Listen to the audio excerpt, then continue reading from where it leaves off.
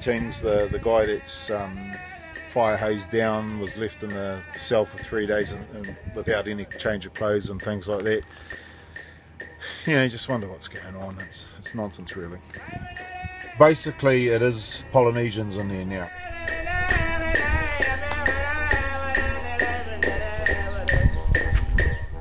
Just the way they're treated here, lack of food, just a whole heap of things that aren't right.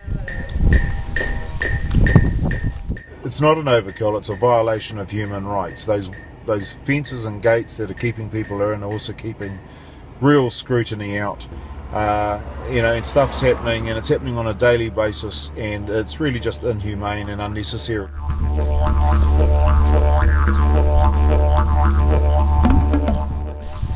Kia ora, I'm Kelvin Davis, MP for Te Tai Tukurau. I'm here at the Christmas Island Detention Centre, here to raise awareness of the violation of the Australian government of rights of New Zealanders detained here in this facility behind me.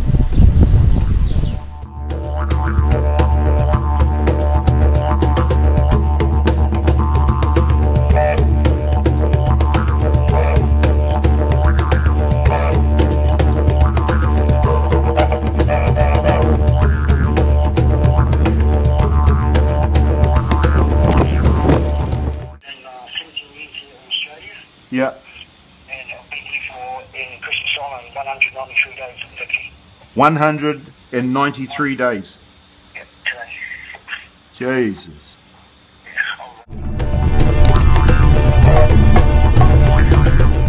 Right. Still a day to go. Anything can happen. Not convinced the Aussies are going to let us in, even though they said that we can. See what happens.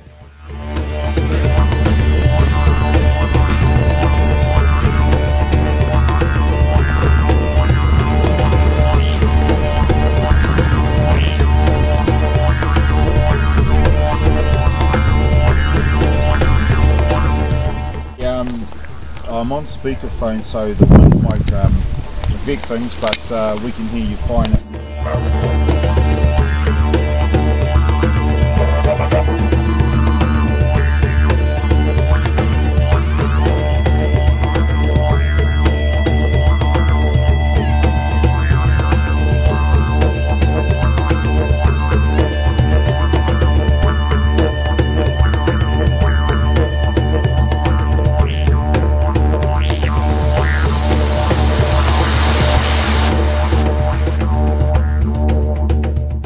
Really feel for them. They just don't know why they're here, how long they're going to be here, why they're this far away from their families. To be honest, it's your standard prison. There's no getting away from it.